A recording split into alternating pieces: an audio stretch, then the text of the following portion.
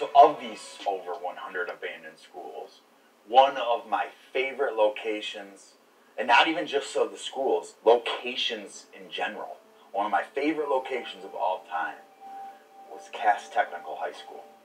Cass Tech, pre-Depression era, 8-story school, built in the Cass corridor. Beautiful, beautiful school. Famous people went to Cass Tech.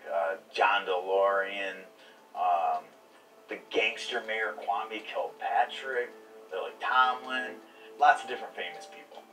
So when it had three gymnasiums, 2 swimming pools, and 2 auditoriums. This place was huge, 8 stories, literally everything left. The library had the book, the science lab had all the beakers and chemicals. An incredible location. One of the crazier stories was when I first explored Cass Tech. I was with my girlfriend, like I said at the time. We went in and we explored Cass Tech for a few hours. We thought everything was cool. Back then, there was a piece of, a door with a little window slit. And somebody had broken the little window, so you could reach in and pop the door. Well, somebody had put a board over this after they had busted the glass, so you could kind of lift the board and reach in and pop it. So when I was leaving, I decided to peek out and see, okay, if there's anybody out there, is any police or whatever. And when I looked out, I saw a glimpse of what I thought was like a guy standing right to the right of me, outside though. So he chased us all the way home.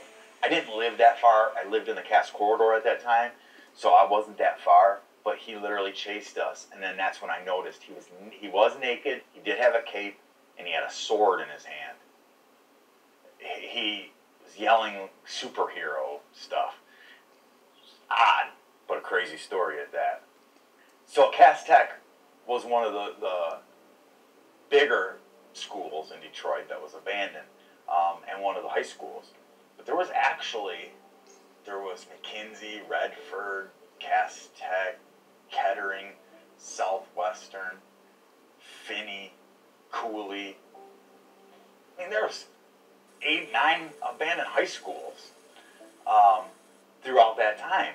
And Cass Tech was definitely my favorite, but all the high schools were incredible because of the sheer size of the schools, being that they're high schools, they were large.